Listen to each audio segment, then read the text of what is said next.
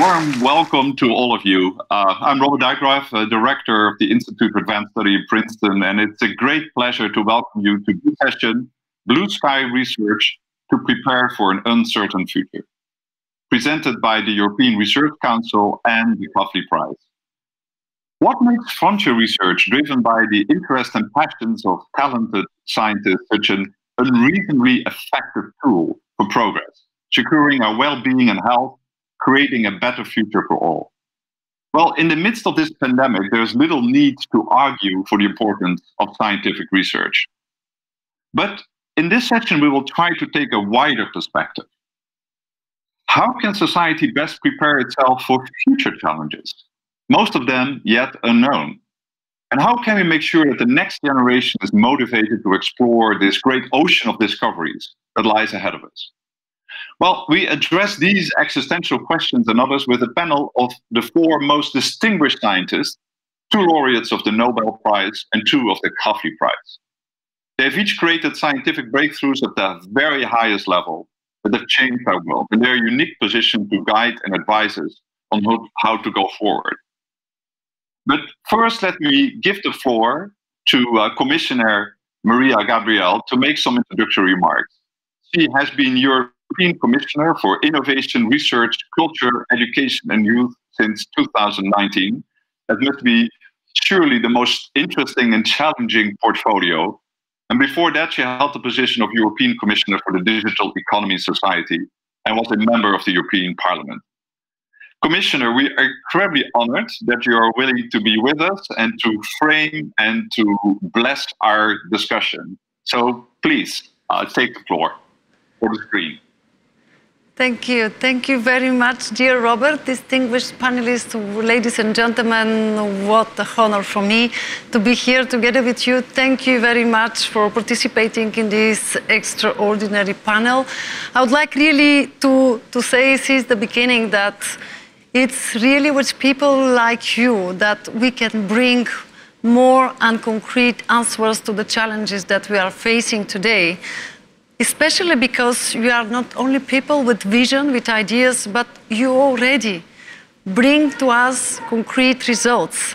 At the same time, you opened new scientific avenues to the world.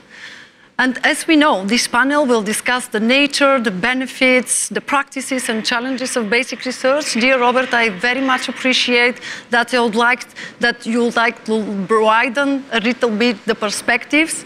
And this is very important not only for us, for Europe to recover, but it's important for the future of Europe. And that's why I think that this panel is extremely timely, because we can address some of the most important issues linked to the basic research, but with these issues we can really bring answers to the future of Europe. Because we all know that if researchers were able to achieve great results, it's because underneath their talent there is the irresistible attraction to knowledge, to understand better the world surrounding us. And this trigger of curiosity is an essential element of science and research in all its forms. And it is at the basis of creation of new knowledge, creation of technology, when knowledge is mature, to become know-how. I think Europe needs a good balance of both. And for this, we need to ask pertinent questions. It is also important for me as Commissioner for Research, Innovation, Education, Culture and Youth. And let me kick off the discussion by asking 2 questions myself. The first question is, we are very proud with our European Research Council. But when the European Research Council was created to support frontier research, it was argued at this time that the classical distinction between basic and applied research had lost relevance. So my first question is, what has changed since then? Is science a continuum or rather more and more interdisciplinary? Is the distance from ideas to implementation narrowing? And of course, a question for our young people, how really to bring our younger generations to the science, because you are just making them dream. And if you allow me, let me ask a second question. For policymakers, and I guess for all citizens, the problem is that the sky is not always blue. Sometimes it takes dark colors. That's what happened now with the COVID-19 crisis. And still, we have to be quick taking decisions, asking the support of the wider scientific community to help society and economy to stand up to the crisis. And how can frontier research be part of the solutions, maintaining its fundamental long-term basis? How can protagonists of the best science, known for their achievement and public recognitions, help to bring science closer to citizens when they look for a direction? I leave here these thoughts, which I hope could animate your discussion. And before I leave, wishing you a lively debate, I would like to thank the two organizers of this session. We are really proud to be partners, the Kavli Foundation, and let me here pay tribute to the late Fred Kavli, visionary and co-founder of this important prize, and the European Research Council.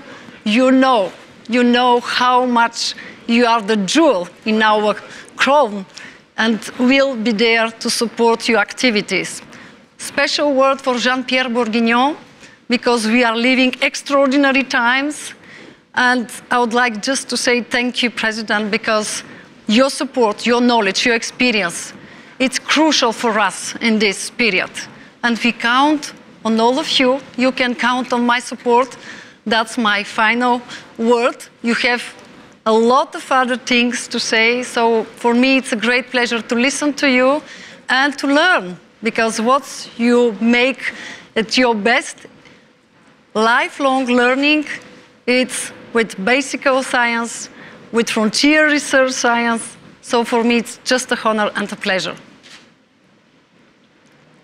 Thank you so much, Commissioner, for this inspiring words, but also for your excellent question that I think we definitely will weave into our discussions. I actually want to start by briefly introducing our panelists. Now, I could easily fill this hour by reading their full CVs and the many medals and prizes they have earned, so I will have to be very short.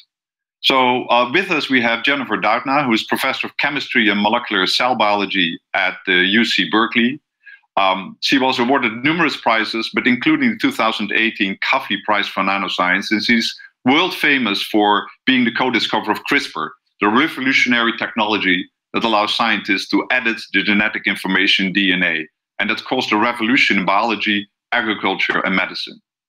Sir Christopher Pissarides is Regius Professor of Economics at the London School of Economics and Professor of European Studies at the University of Cyprus, where he was born. His work focus on macroeconomics.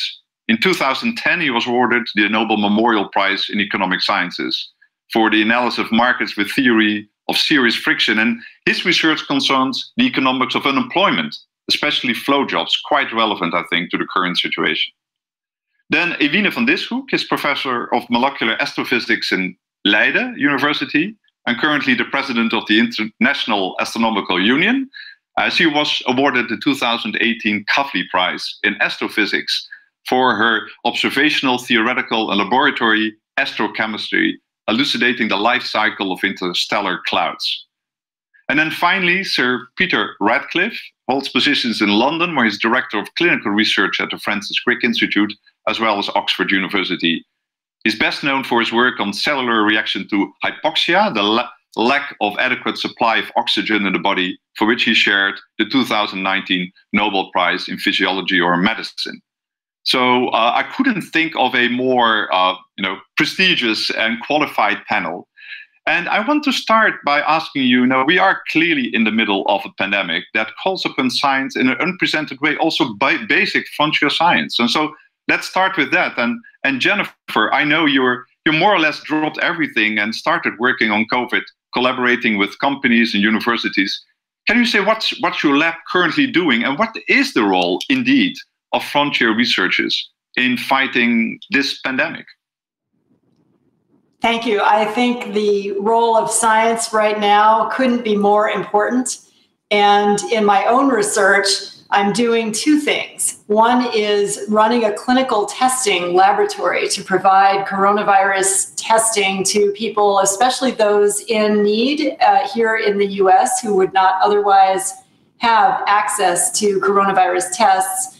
And the other thing we're doing is developing a CRISPR-based diagnostic that will provide point-of-care testing in the future at a lower cost and a higher turnaround rate, because we can see that we are going to be living with this pandemic for the coming months, potentially beyond the coming next year. And so it's going to be essential to provide real-time screening for this virus.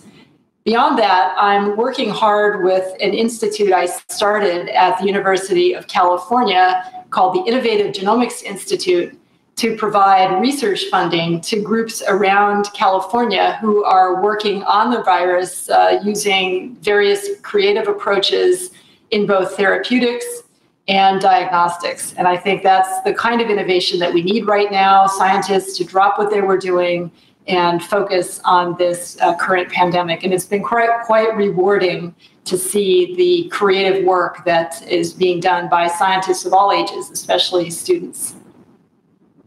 Thank you so much, Jennifer. So, of course, it's not only biomedical research that's relevant. And I want to move to you, Sir Christopher. The pandemic had enormous impact on our economy, on society at large. And there are also opportunities. People talk also about a great reset. I know you are advising governments on how to move forward, particularly, protecting the vulnerable parts of society, jump-starting the economy.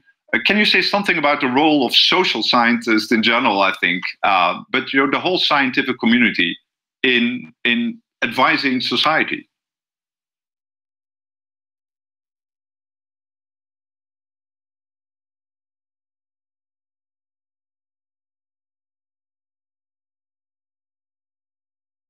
Please unmute your microphone.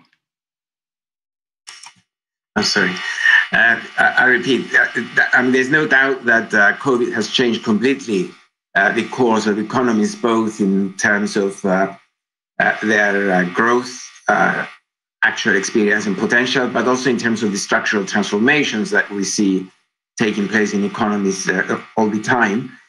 And my work has always been focused on the implications of economic performance for the excluded or poorer sections of society, those that have been left behind. That's why I focused on unemployment for most of my work, and studying markets that fail to function properly. And that's been the focus of my research now, seeing what the implications of the pandemic are on jobs, what governments can do to help it, and especially at the end of the pandemic, because hopefully there will be an end, and hopefully in the near immediate future rather than a very distant one. How can we make sure that we get onto a better society, if you like, than the one we had before? Because we're observing many changes in the economic society, by economic society, and in the way that the way that work is arranged, and the way the economy is functioning. We're moving more online. We're trying to avoid jobs that involve going into very dense environments.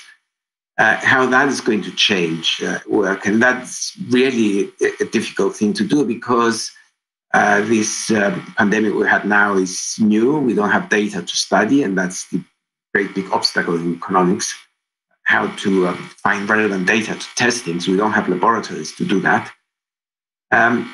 That's basically what I'm doing. And you mentioned advising. I'm advising the Greek government on its program of recovery post pandemic, and it's difficult. It's a difficult thing to do, but that's what exciting research is about.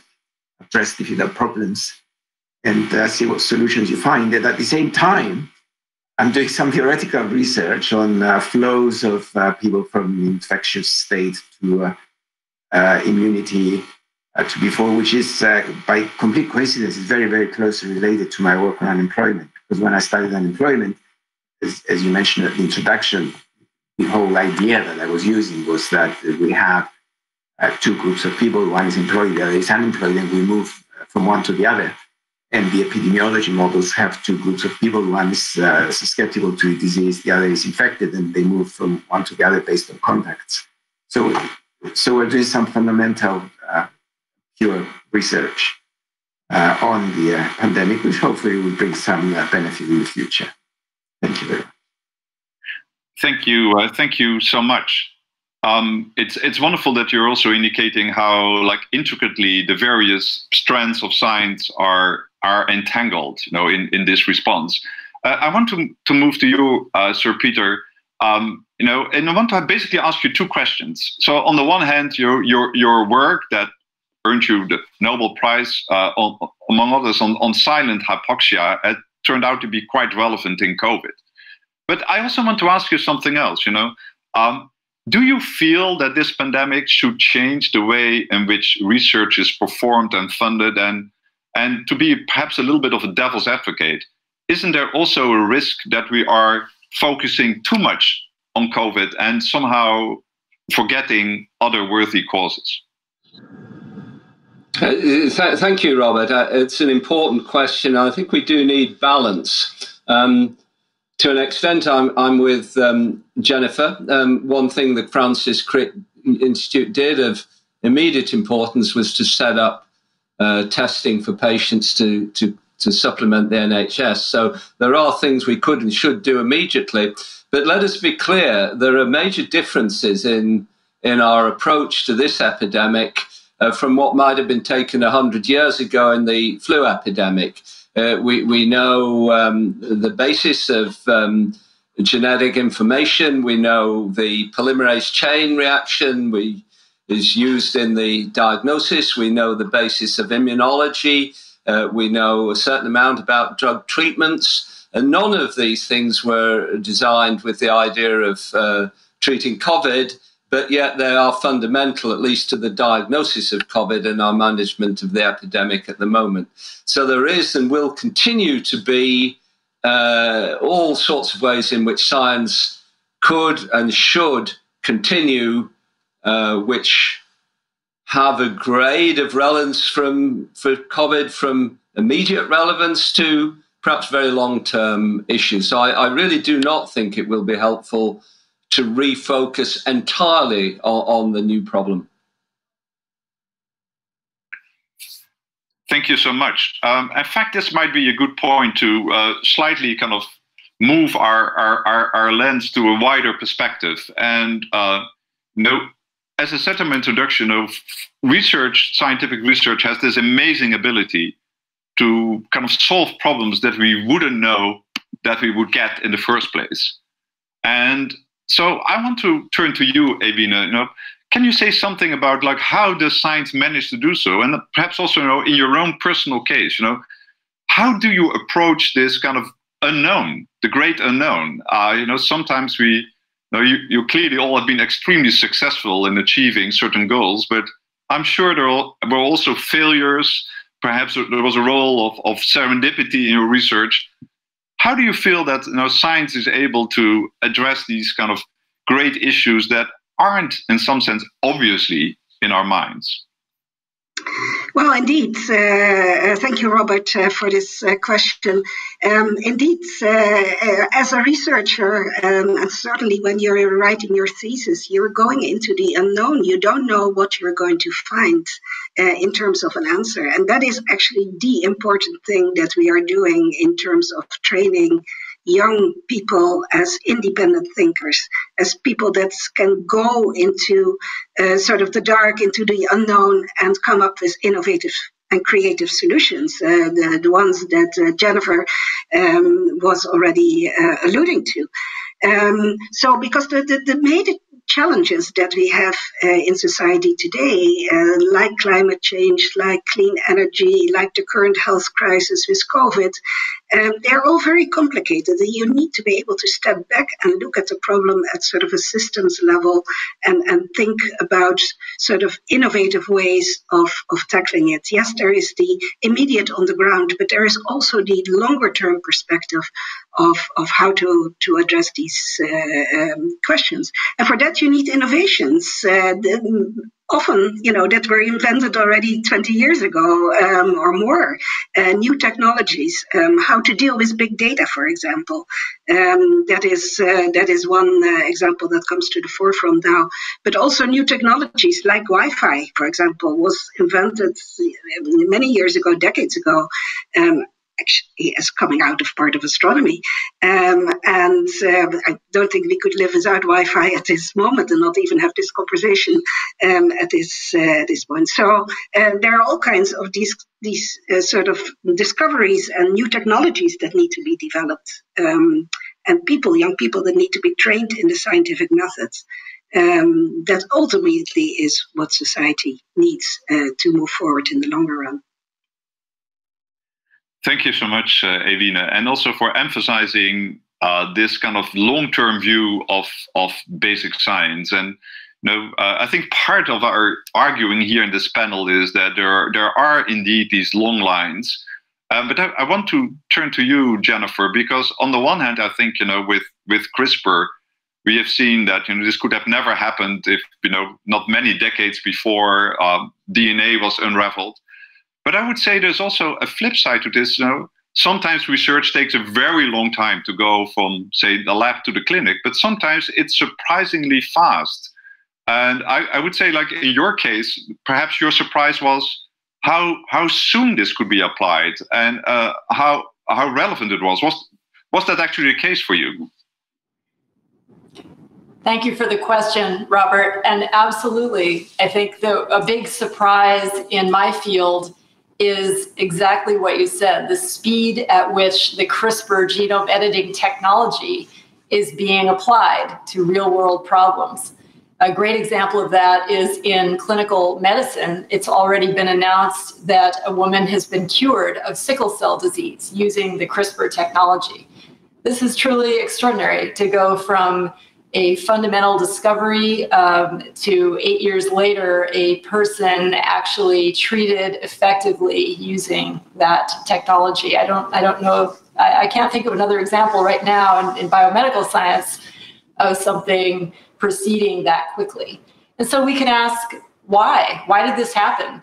And I think it speaks to the fact that, as the other speakers have brought up, there's extraordinary opportunities right now in science that bring together people from different disciplines that allow academic scientists like us to work with companies where appropriate and to be able to attract the interest of some of the most talented young scientists who see opportunities for their work to have a near-term impact. And I do find that in my own teaching and students that I work with, that is consistently a theme that I hear. They feel very deeply that they want their science to be effective in the near term. And that's not to say they don't want to innovate and think of long-term goals. It's just that they want to feel that their work is going to improve the human condition in tangible ways. And I think that's very exciting, and it's something that we need to balance with the need to do fundamental long-term research with long-term goals. And that's just it's always going to be a bit of a balance in science that one tries to strike, is going after the swinging for the fences, as we call it in America, and versus really buckling down and making practical advances in the short term. Thank you, Jennifer. And I think both kind of working scientists have at least a gut feeling that indeed this is a wonderful investment to do these researches. And indeed very highly motivated that the young generation wants to also use this knowledge to create a better world. But we are very lucky to have an economist on our panel. So I want to ask you, Chris, from your field, is there a way in which can we more quantify and argue more rigidly about the benefits of frontier research for society? And it's in some sense the argument that we would make now in 2020 a different argument, because as Jennifer was saying, we also see that this fundamental research is now impacting society in a much more direct way.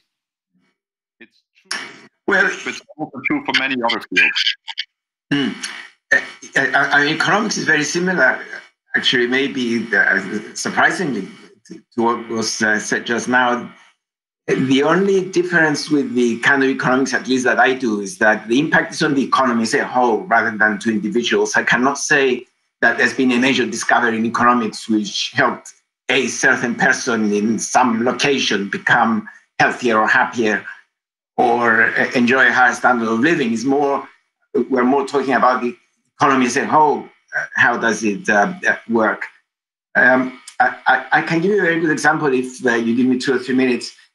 For example, before COVID, I thought the biggest problem that labor markets were facing, that jobs were saving, jobs that ordinary people have, people like us and everyone else in the market, was that there was a process of automation that was taking over certain kinds of jobs. And the challenge was, how do we make those workers move from the sectors getting automated to other sectors? And I'm very pleased to say, by the way, that the results I'm going to give you, the research that we're doing, was funded by the European Research Council through an advanced grant to the University of Cyprus, for which I'm extremely grateful. Of course, I always said to them. And what we were discovering doing research there was that workers needed different skills. They needed more social skills, because the jobs that were being created to take them on were jobs that involved direct human contact. There were jobs going into the health sector, into the hospitality sector, those types of jobs. And we could advise governments on how to handle the transition. Suddenly COVID arrives, and it basically shuts down the jobs that were being created. And it accelerates the automation, because that's what we're seeing companies doing now. So that challenge we had has become a challenge times 10. And it's something that we don't know what to do anymore, because the transitions are not as smooth as they were before. The jobs that are going to take them on are not being created. We get rising unemployment. We get government supporting them.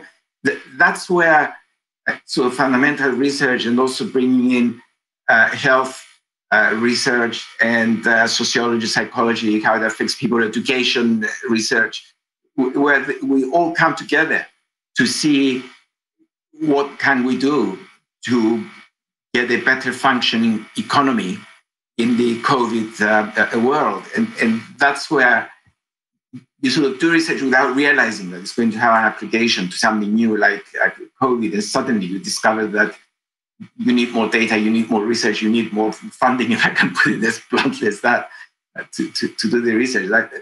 Those are the problems that concern us, really. How to advise government to improve, and the companies and the others to improve the operation of the economy as a whole for the benefit of people who need to work. Thank you so much.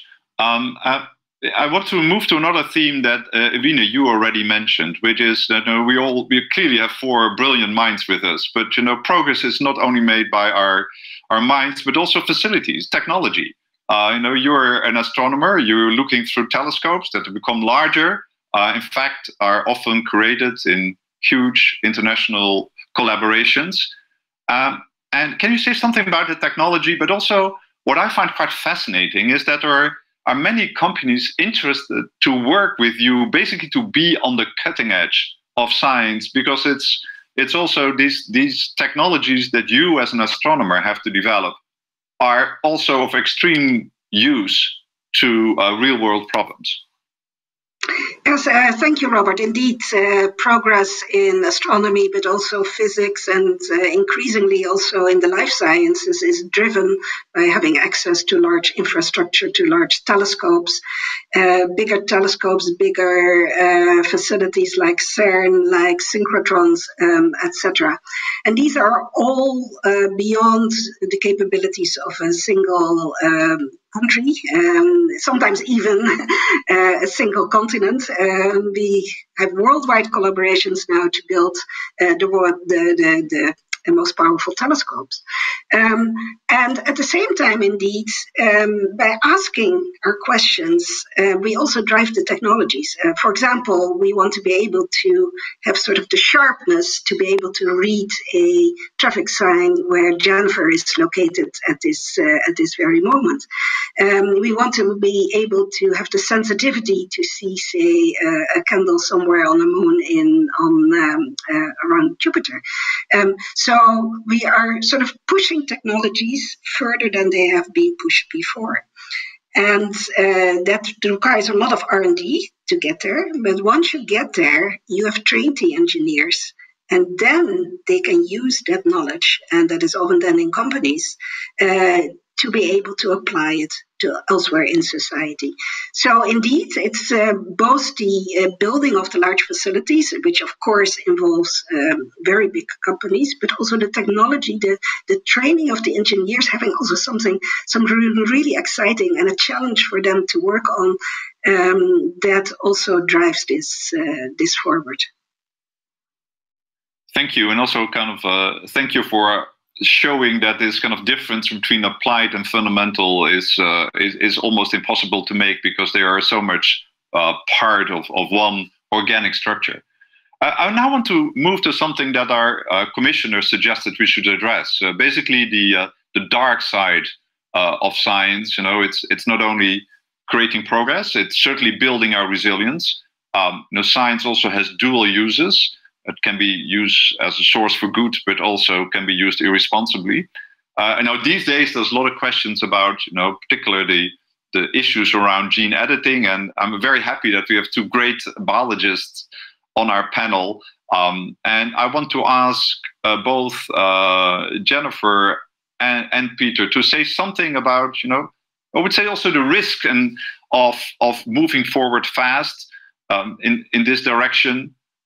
We have read about CRISPR babies in China, but also, what can we do in order to bring, so to say, the public society with us and do it in a responsible way? So I first want to ask Jennifer and then move to Peter. Thank you for that question. It's a very important point. We see advances in science and technology that have the potential for positive impact in the world, but as with any technology, there's also the potential for risk. And in the case of CRISPR, we've seen that very clearly with the use of CRISPR technology in human babies. That work was announced about a year and a half ago, actually almost 2 years ago now.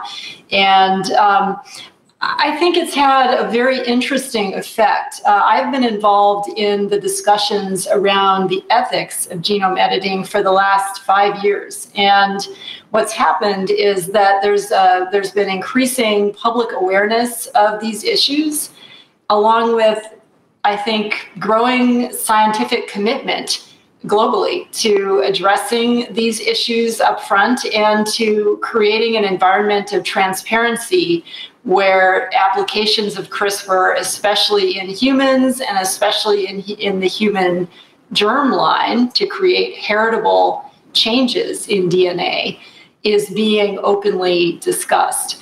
And some folks listening may be aware that very recently, just in the last 2 weeks, we saw a release of an important report from the National Academies in America and the United Kingdom, Royal Society in the UK, that took a deep dive into the issue of human genome editing, in particular in human embryos, and made important recommendations for how the global scientific and clinical communities can move forward, knowing that we have this capability now to edit the DNA of embryos, but clearly the technology is not ready for that type of application, nor have we had the kinds of deep societal discussions that would need to preface any use of that type.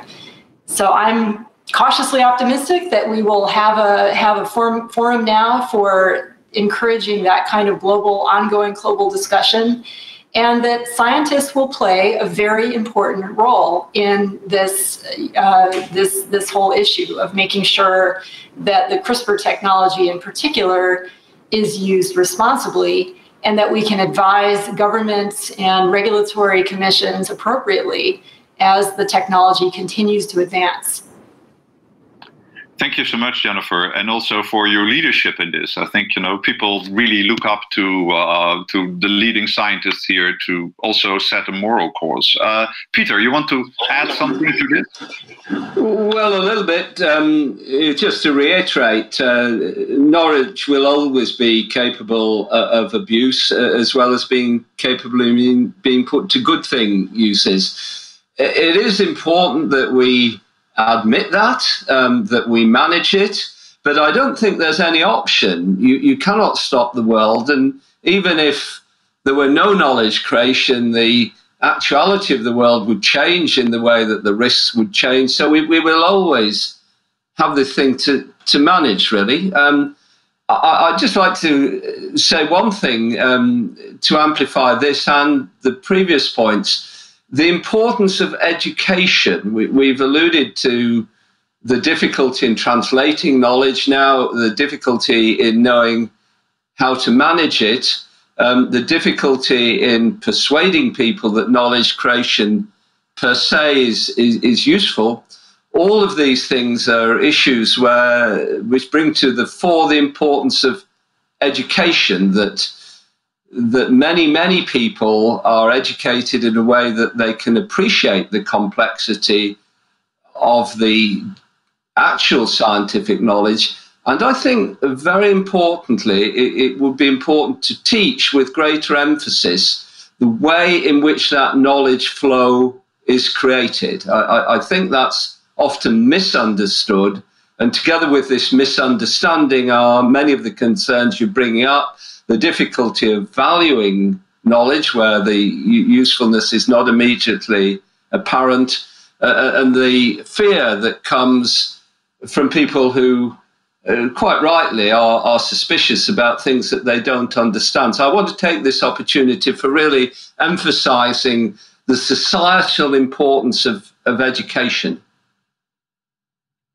Thank you so much for making that absolutely crucial point, and just indeed that it's not only about communicating the facts of science, but also the method in which we actually come to these facts with all the uncertainties included.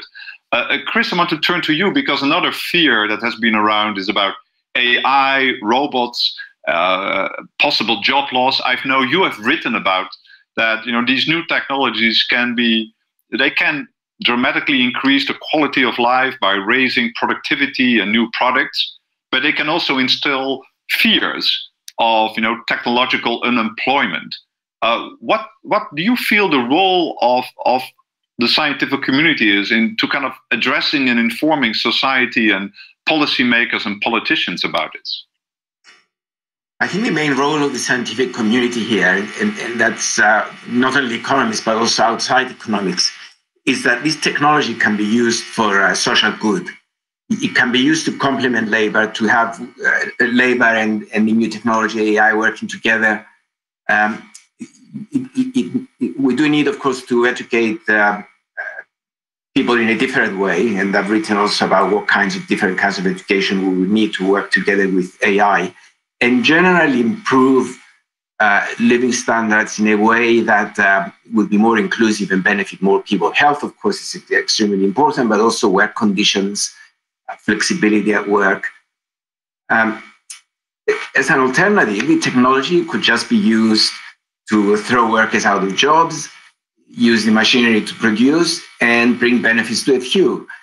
And which way we direct our research and give incentives as well as possibilities for people to adopt it will depend very much on the way that scientific research is done, and the incentives, of course, that companies will have, because ultimately we have to depend on companies to adopt technology in a way that is more friendly to workers.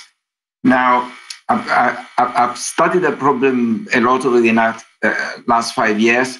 A lot of the kind of panic writing in economics, unfortunately, is based more on the capabilities of this technology. They say, oh no, AI can do things that we cannot understand. They can play chess in a way that no one can beat them. Imagine what they can do at work.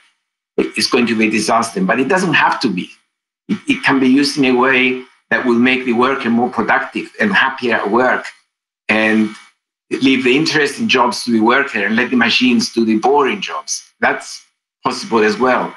And that's where we need research to go along with incentives given to the companies with government policy to bring the new technology into society for everyone's good.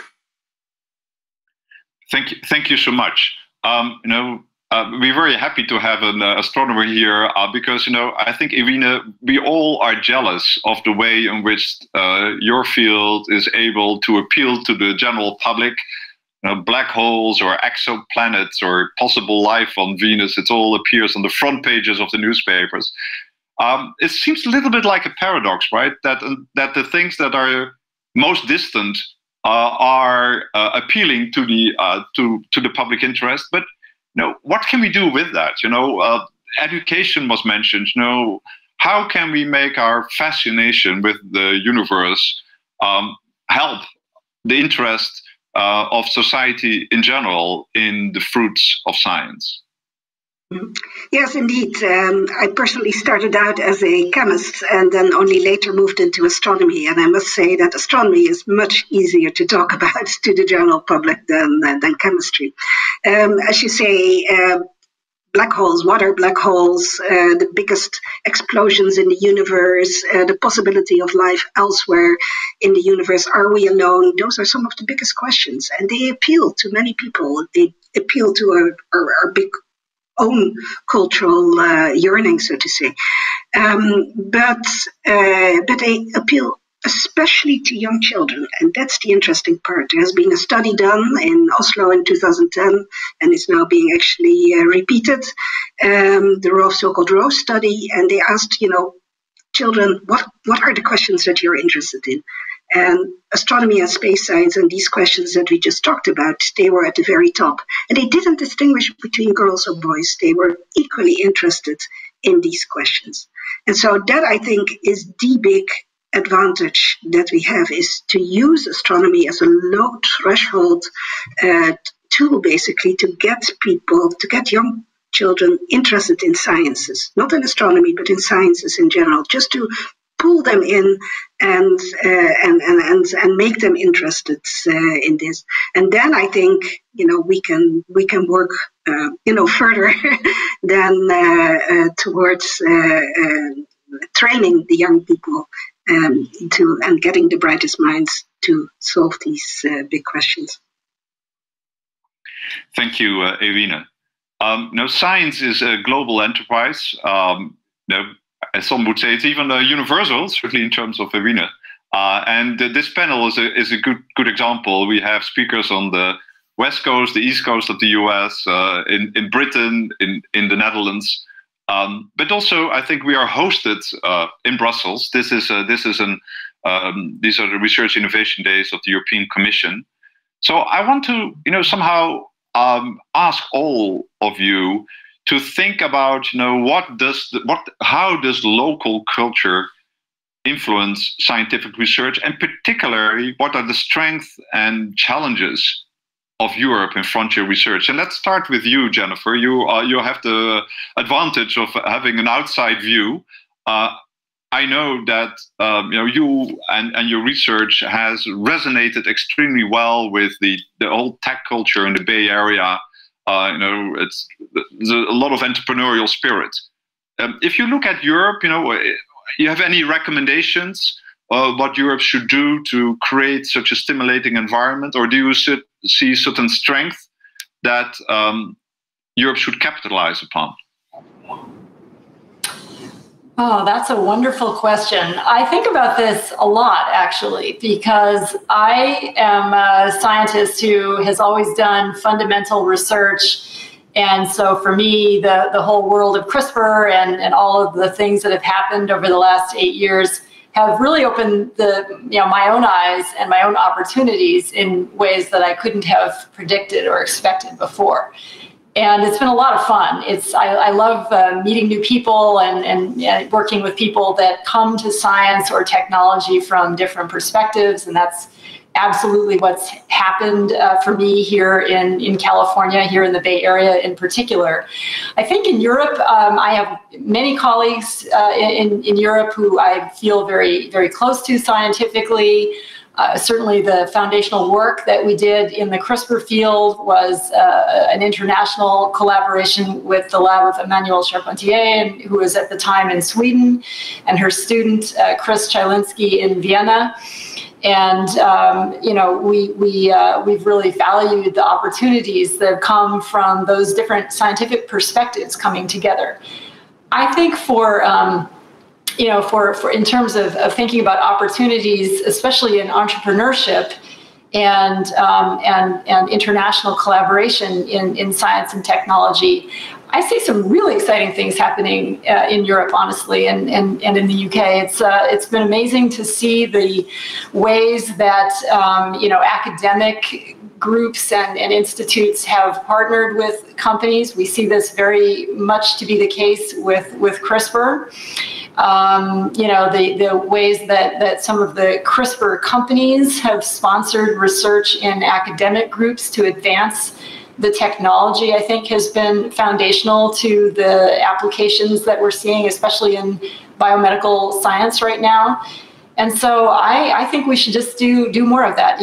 Really encourage scientists to do the work that they envision and to partner where it makes sense, whether it's with other academics or whether it's with companies. And I can say that, in my own experience, I started off in a very traditional kind of academic setting where there was a lot of suspicion about companies and feeling that that was if you worked with a company, you were crossing over to the dark side. People would even use that terminology, and I see that really changing now, at least here in the U.S. That there's a feeling that we can work together. We can come to problems with different backgrounds, even different motivations for solving those problems, and work together very productively to do things, especially when it comes to applying science to solving real-world problems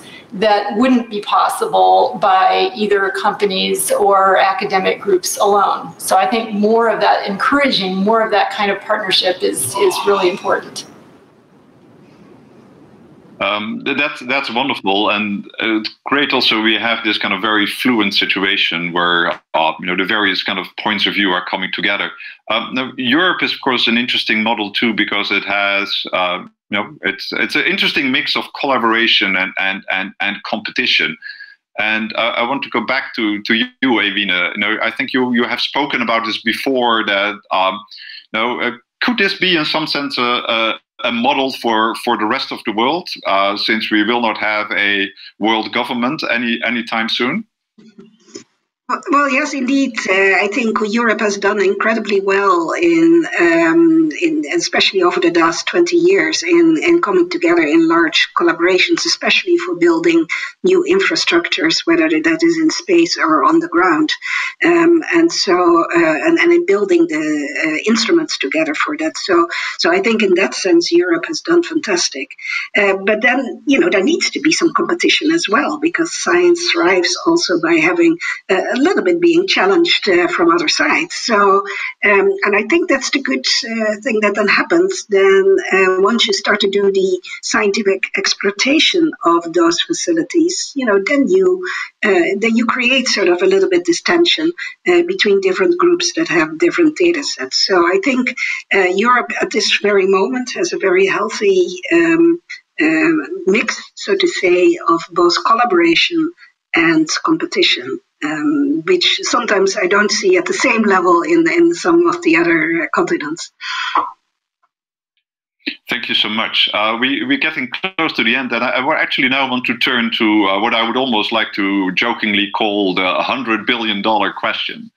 Namely, given where we are right now, and given the state of science and technology, what would your argument be to convince policymakers and politicians to support discovery research or frontier research at the appropriate levels? Now, we heard many arguments, but if you have the 1 minute discussion with a minister or president or a prime minister, what would your elevator pitch be to make the case for frontier research? And I want to move first to Chris. As an economist, perhaps you have good practice in making that argument. My argument would be that there are wonderful things happening in science, and they could be wonderful for society as a whole. And without frontier economic research, we're not going to succeed in doing that. All this research coming out of science and economics, because economics is a science, as we know, would be wasted if we don't know how to use it for the benefit of society, better productivity, better living standard.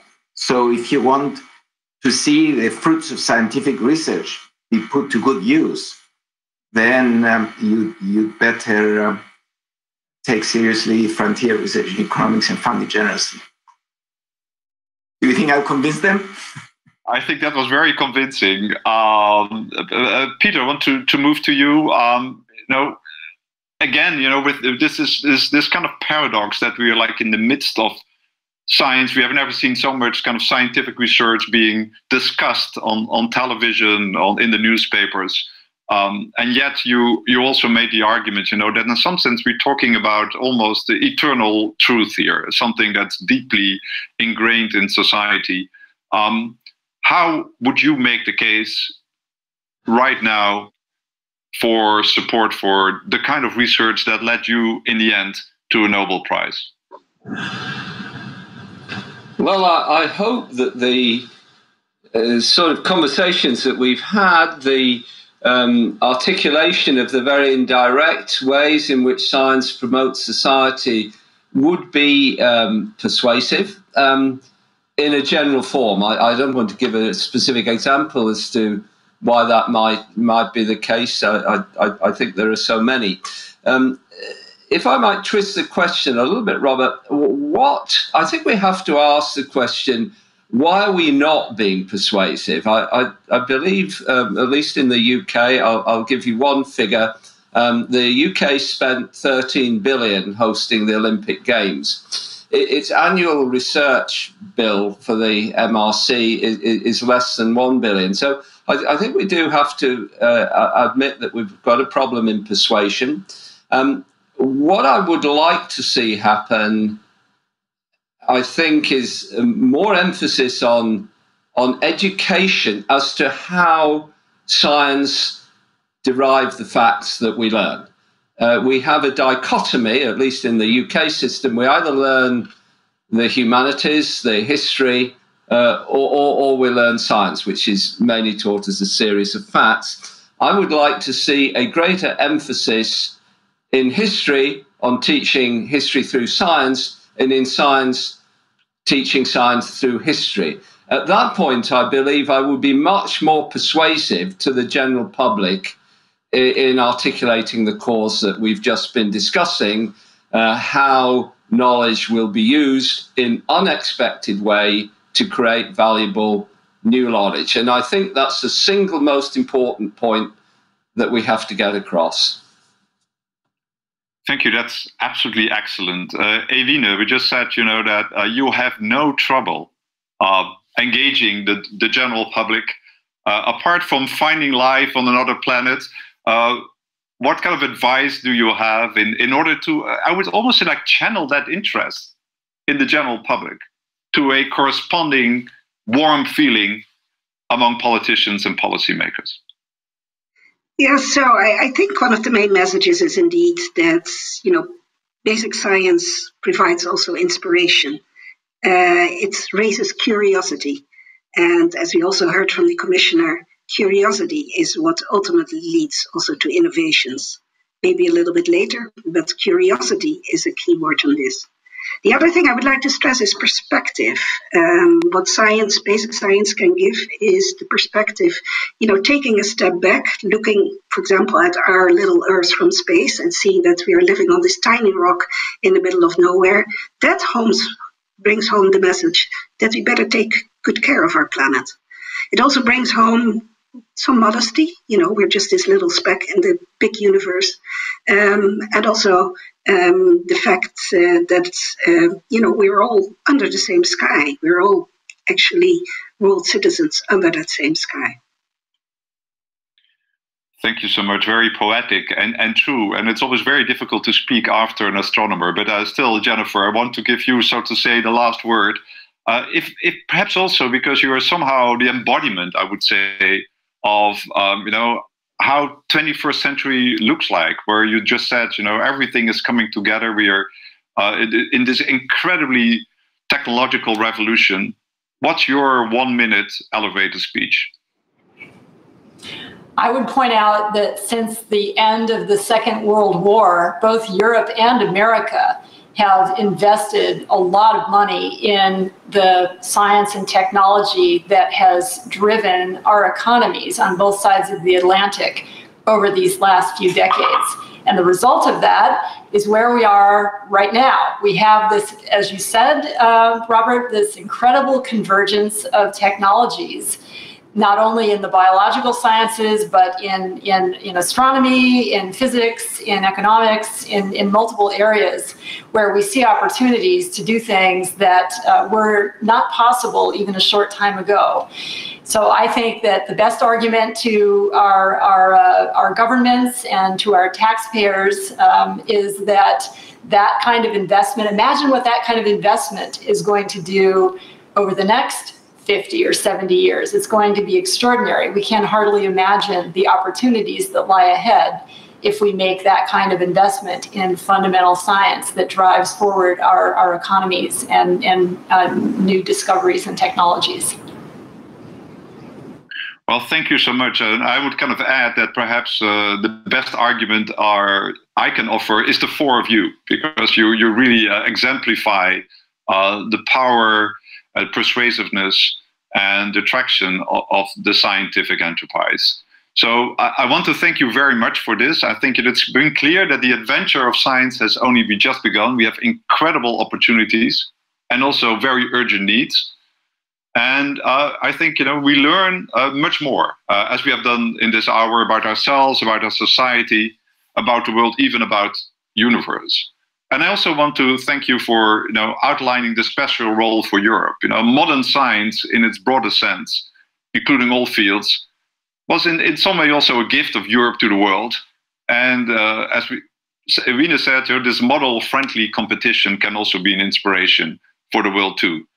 Now, since I'm actually sitting here at Einstein's Institute, I have to end by an Einstein quote, which is one of my favorites, that imagination is more important than knowledge.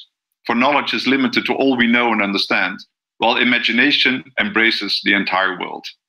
So with these words, I want to thank you again. I want to thank Commissioner Gabriel for launching this discussion. I want to thank the ERC and the Kavli for foundations, for everything you're doing, for supporting excellent research, but also hosting this session. And of course, I also want to thank you, the audience, for being with us today. Thank you very much for joining our session. And thank you again, our four panelists. Wow, that's some great inspiration on blue skies from Nobel Prize winners, from Kavli Prize winners. And thanks for your inspiration and your energy today as we sign off on the plenary channel of European Research and Innovation Days 2020. We're going to see you tomorrow. Bring that inspiration and that energy back. We're going to have a lot more. We're going to hand out more prizes. We're going to have panels on the future of work, fighting cancer, the COVID-19 response. And we get to talk to an astronaut. So in the meantime, take a look at some of the things online. If you missed any panels, you can look back at those. Check out these other activities that are on the website. And we'll see you tomorrow. Have a good evening.